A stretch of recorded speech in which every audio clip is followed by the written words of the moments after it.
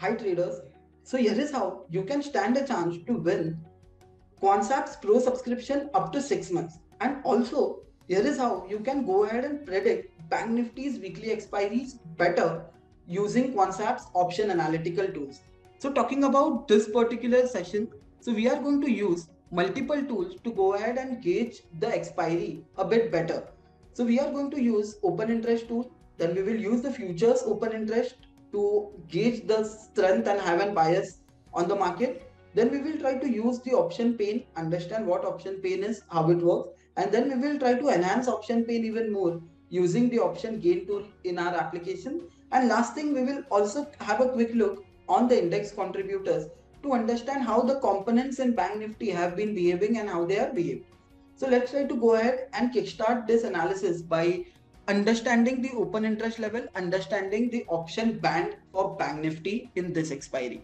So talking about option band for Bank Nifty in this expiry is, so the highest call stands at 38,500, highest put stands at 38,000. So 38,000 becomes my support and 38,500 becomes my resistance. So these are the levels which the participants have created for Bank Nifty's this weekly expiry. They are expecting the Bank Nifty to kind of make a movement in this particular option band. So there is a multiple hurdle on the upper side which is at the 39,000 call as well, where we can see a good amount of call writings happening at that strike as well.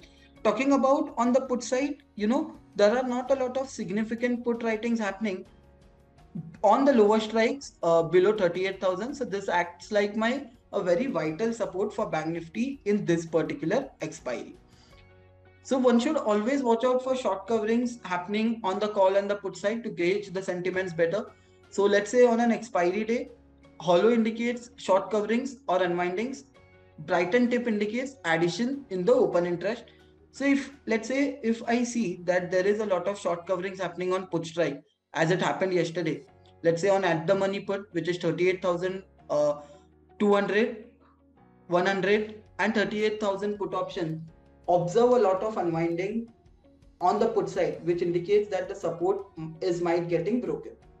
Now coming to the next analysis, we can use the futures open interest historical to form a bias on Bank Nifty, because this will help us in understand that how the historically built up was being made in Bank Nifty. So talking about Bank Nifty out here, so from this particular day, which was 27th of October 2021, so from that day, Bank Nifty's price was 40,960.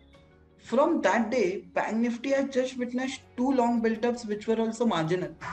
Rest, whatever the up moves in Bank Nifty were, they were only due to a short covering scenario rather than a fresh short build-up. So the bias on Bank Nifty, if you look at this data, is on the negative side, versus there are not a lot of long build-ups getting added, right? So up moves are only backed up by a short covering scenario. So looking at this data, it will give us a bias about the strength of the market. Like let's say if there are up moves in Bank Nifty, are they backed up enough by the historical build-ups? Like today we saw Bank Nifty making a good kind of a move, a small move. It went positive in the middle by 0.2 percentage. But there is no historical strength present in Bank Nifty. Then again it had a dip. Right now it is trading at 38,200. So you can gauge the sentiments, you can check the strength of any instrument in future open interest historical. Now coming to the expiry specific tool, which is Max Payne, it works brilliantly well in highly liquid instruments like Nifty and Bank Nifty. So Max Payne is that level which tells you that on this level, option sellers are making most money, but option buyers are facing a huge loss. So options, as we all know, it is a zero-sum game. If I have bought a call option, and let's say if you have sold that same strike call option, I will make a loss, but you will make a profit, right? If one makes profit, the other one will be in a loss. So option Payne is that level which tells us what is the level where the call option sellers and the put option sellers are making the most money, and where the call and the put buyers are losing the most money. So that becomes a vital level, a likely level of the instrument to expire over there. especially we are talking about Bank Nifty, so that becomes the vital level where instrument might go ahead and expire for the day. Now, as we are discussing this, do you think that Bank Nifty is going to expire exactly at 38,300? No. Is that a static figure? It is going to be constant throughout the expiry? No. It will keep on changing. It will keep on having those shifts. So we need to gauge the shifts most importantly rather than just observing the level once. So we need to go ahead and kind of anticipate how the shifts are happening to go ahead and anticipate the expiry better. So let's understand how we are going to go ahead and do it. First thing, let's say the Bank Nifty is trading at 38,150. Okay, gain max gain level is placed at 38,300. Now let's say after 1 or 2 hours from here, let's say at 2 p.m. Bank Nifty goes up till 38,600 or 700. Okay, let's say that Bank Nifty goes up till 38,700. But max pain level does not make any shift from there. It tells us that the call and the put writers, they are not ready to leave that expiry soon. They have not shifted their positions anywhere, which indicates that they are expecting the market to have a kind of pullback, have a dip, and expecting a expiry in the vicinity. First thing. Second thing is, observe how along with the Bank Nifty's moving prices, this pain level shifts. Let's say again the same example, Bank Nifty goes up till 38,700. Along with that, the pain level shifts from 38,300 to 38,500, which indicates a positive shift in the max pain level, which indicates a positive up move, which the participants actually acted on that, right? Bank Nifty went higher, but in the first scenario, the participant never reacted to it, indicating that the writers are expecting the expiry in the vicinity. Second thing, along with the rising prices, the pain level also has increased, indicating that they have now shifted their positions from a lower strike to upper strike, indicating a positive momentum from there on. Now, most importantly, how we are going to observe those shifts. So we have a tool which is named as option gain. So option gain is an enhancement of option pain, wherein this tool is very helpful when we are trading in expiries and when we want to check the changes happening in the gain level or in the pain level, to be specific. What is gain level? The level where sellers are making the most money. What is gain level? Where the level where the buyers are losing the most money. So gain level is that level where the option sellers, call and put both, making the most money. It is almost you can call it as max pain only. Okay, what different in this tool is, if you see 38,831 is the EQ level. Now let's understand EQ level, what exactly EQ level is and how the things work. So let me create a scenario that I sold a call option on last Thursday. Okay, last Thursday or Friday, I sold a call option of Bank Nifty. Now I sold a call option for Bank Nifty. I am receiving the premium in advance. I have made significant returns because of Bank Nifty's bearish move from there and the time which has kept on decaying. Anything about that, anything about this EQ level, which is 38,831, assume that I sold a call. This is my break even. Now I see that Bank Nifty makes an up move and it has crossed my break even.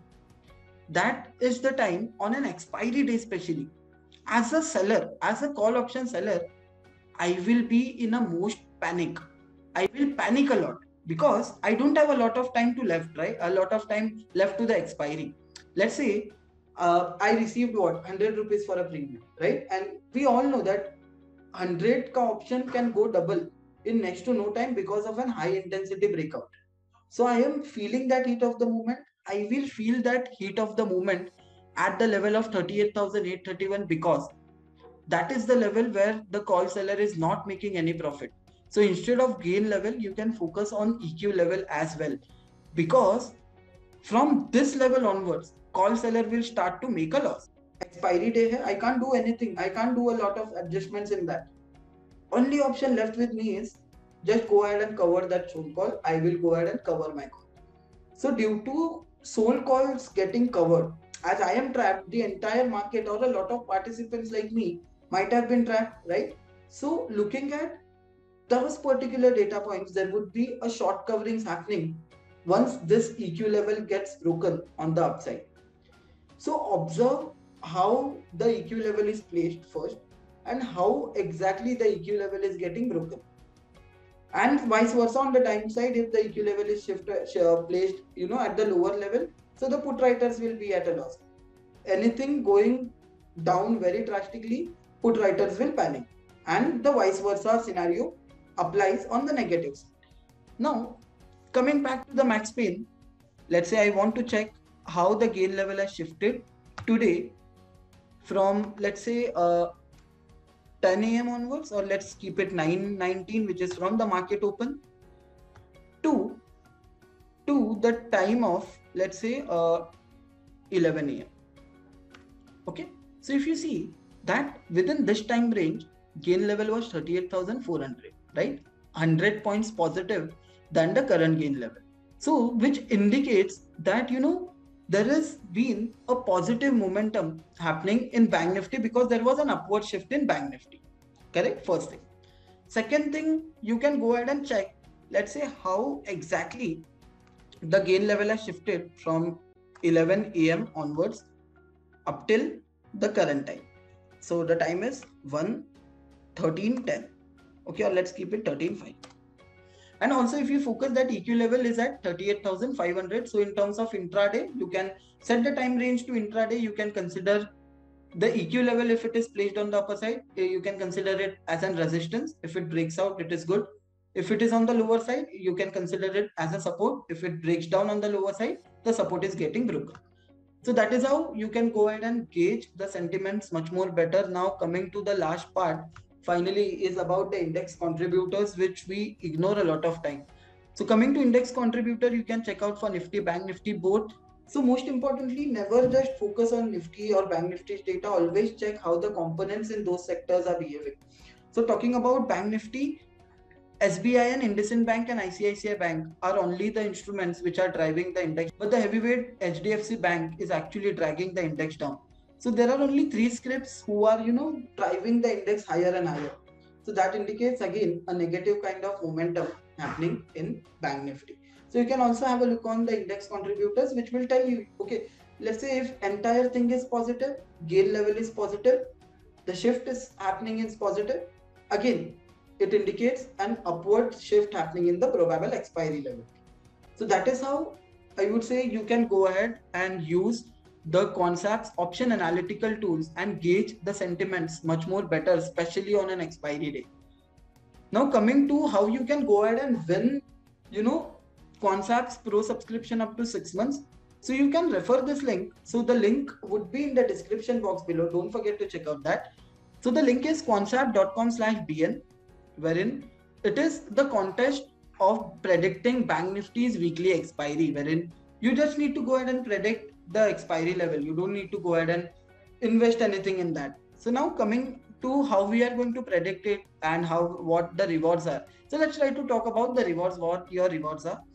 So if your prediction is 10 points, plus or minus the expiry level happening on Thursday, you'll get 3 months of pro subscription of Concept for free. If your prediction is plus 5 points or plus or minus 5 points around the weekly expiry, you'll get 6 months of pro subscription. If your prediction is 15 points plus or minus the expiry level, you are going to get 1 month of Concepts pro subscription. Now let's try to understand how we are going to do it. You can scroll down a bit, then you'll get an option of predict and enter contest. So let's say predict and enter contest. Go to login and enter contest. Okay, just try to give input about your ID, Concepts ID and password. Okay, and then you'll get to see that you need to input about what is your expected level of Bank Nifty's expiry. So I am expecting the level of 38,400. Okay, then I will go ahead and just click on enter contest. I will be redirected to Twitter. So tweet would be automatically created. You don't need to change anything in that. Just go ahead and just click on the tweet button.